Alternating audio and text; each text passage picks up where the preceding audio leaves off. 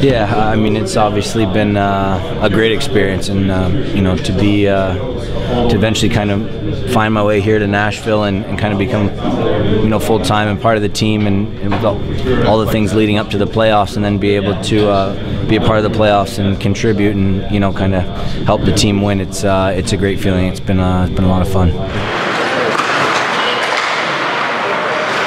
Of course, and I think that was kind of the mindset we had going into the Chicago series, and I think something that we want to carry forward is just knowing that we have four lines that can play in all situations, regardless of what other line we're seeing, you know, come over the boards there from the other team. So yeah, the depth has been beneficial so far, and we'll look to, you know, keep taking advantage of it.